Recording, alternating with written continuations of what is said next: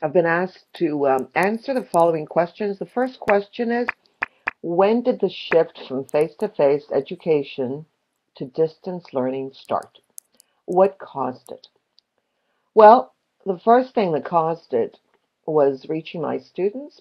I found that in a class of 40 students and more, I didn't really have a way of connecting with them individually. I would be talking to the whole class. And that kind of made me feel uncomfortable because I knew that talking to the whole class was like another person, but that person really didn't exist. So, in order to talk to each one of them and connect with each one for learning, I had to find a way to do it. And the way that I found in 1992 was the internet. I was able to use technology to reach each one of my students by going off, well, not really offline, but out of the classroom. In other words, I could connect with them from home 24/7. It started out with emails and other means of connecting, then with Moodle, voice, audio, and then eventually to video. I found WebQuest, so I started creating WebQuests for each of my literature topics and other topics. I started connecting my students with other teachers from around the world, and that made it more exciting. In other words, I took my students out of the classroom. It started with regular weekly computer classes. It was really scary at the beginning, but the transition was really fast because the students and I worked together as partners of learning. How has rapid development of technologies influenced education approaches? What new models appeared? Well, first of all, I was transformed. I was transformed as a learner, first of all, because I was learning so much. I was transformed, I would say, as a teacher because I was able to use lots of tools and my knowledge base just got larger and larger. In addition, I changed as a person. I wasn't really thinking about the content as much as how I was going to reach my students and they were going to reach each other. In other words, it became a socially engaging endeavor. They were learning socially with others around the globe. They were also getting the idea that English was more than a language of communication. It was a way to really learn about yourself and others in the process. They were very grateful to me because the English classroom became so much more. They were learning skills, lifelong learning skills. They were learning how to learn, they were learning about one another, they were learning about teamwork, they were learning about developing a business. They were just learning about life and how to connect with others because I'm referring to high school kids mainly from the age of, I say, 15, 16 to 18. You're really learning about yourself and how, and your place in the world. They were learning about careers and all kinds of options. So, um, educational approaches, I was using, experimenting, and then I found the approaches as a result. In other words, I wasn't learning from the literature was available. I was doing what I felt intuitively right, and then I found the education approaches coming. I can talk about philosophical approaches, but not really education approaches, because I think that it's a very humanistic approach, very caring approach, and these things are ongoing. I would say perhaps Piaget influenced as I watched how they developed. Um, Vygotsky definitely had an influence. Well, at least I don't know if he had an influence on me, but I found out that his ideas fit in with mine. So Carl Rogers ideas, because I was using action research projects. So whatever I was doing, I would search in the literature and I would say, oh, that's me.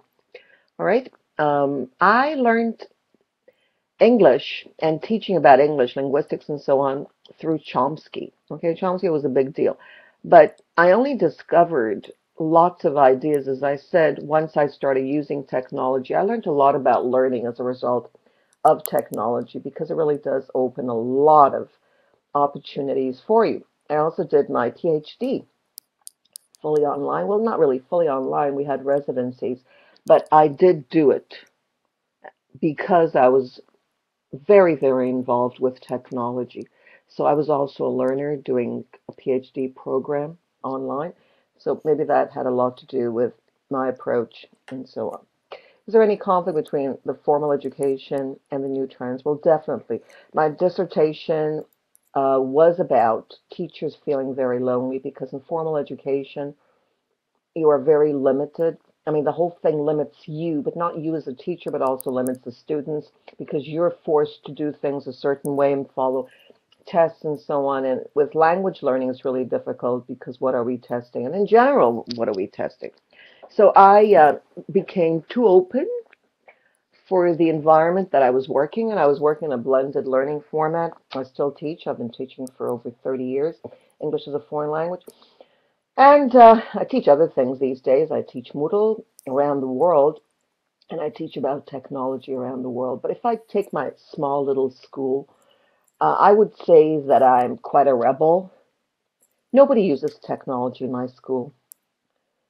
It's not used very extensively around the globe. My dissertation question was, let's find out what's going on. There are a lot of teachers around the world, English language teachers, who use technology, but their universities do not approve. So actually, we're talking about uh, almost 20 years later, and nothing has changed. Technology is still not accepted, even though it's used. Teachers do use technology. They use Facebook, they use emails, and so on. But they don't think of it as something that could enhance instruction and learning. Students, similarly, they learn all the time, but they don't really connect. So the teachers do need to connect, to make the connection between using technology, not only for entertainment and fun, but also as a tool that can broaden and together. Teachers just a facilitator. Together, students and teachers can learn together. But it doesn't seem to be happening at the rate that I would like to see it happening. Okay, so formal education is really keeping things closed. And technology is opening things up. So the two don't seem to go together, even though they could very easily go together. They have for me. All right. I started using technology actually in the late 80s. That's when I started using the internet. All right. So what is the future of pedagogy? Well, not enough literature is being done. I think that action research is really important. If everybody could just conduct action research, teachers, to see what's going on, even encourage students to do it, then maybe we might get, more information, more research done on what's going on and as far as learning goes. A lot of theories out there, they're outdated, and a lot of young people are finding out that learning is very, very personal, individual, and nobody learns exactly in the same way. But I think before we talk about pedagogy, we have to talk about why. What is testing? Why are we testing? What are we testing? And then we can talk about maybe andrology and not pedagogy because children learn in different ways and they're learning whether we like it or not. Okay, we can't stop learning, and formal education can't do it either. What new skills are necessary for a modern teacher educator to cope with the changes? Well, the teacher has to learn to relate. I think relationship-based teaching and learning is really important. We do learn together. I mean, learning alone is really useless. What are you going to do with the knowledge? And today's technology is really showing that if you're not sharing it on Facebook, Twitter, and so on, then you haven't really learned anything. So actually, technology, and I'm talking about social networks, are allowing everyone to engage in what's called collective intelligence and learn together. We can share and learn from one another, which really says something about formal education. What is the place for formal education? You see a lot of people like Bill Gates and Joe and others who never finished their formal education because there's something, counter creative, I'd say, or I don't know, it's just something wrong about it. So when you say modern teacher, it's any teacher. It's not really about being modern or not being modern. It's about being open to others. I think if you're open to others, and I think that's what every teacher um, does, okay, because you're sharing information that you know, but actually, what a teacher knows is not enough. There's a lot more out there. So I would say that a teacher, a modern teacher, should be able to allow learning, just allowing learning. Let the kids learn and facilitate. Learn to facilitate and not take the stage. In other words, um, don't teach at them. Let them learn. These are the skills, letting go and allowing someone else to do it for you. I let my students teach. That's how they learn. I mean, every teacher knows that they're expert learners, and that's what we want to duplicate ourselves for our students. Let them. So we model that. Let them teach. Allow them to do the work. Sometimes my administrator will, Nellie, they're doing the work. That's right, because they're the students. They're the learners. Okay, just the fact that I'm standing there talking to them about English doesn't mean that they're learning anything. Okay, so I think it's really, really important for us to learn to let go, and that takes practice. Okay, it takes practice, and I think that mindfulness meditation is a great way to do it. That's my secret, and the Alexander technique. So I hope I've been of help. I know I talked too much, but I hope you got something out of it. I'd love to hear your feedback so that we can connect. Otherwise, it's talking at instead of talking with. So thank you. Thank you for listening.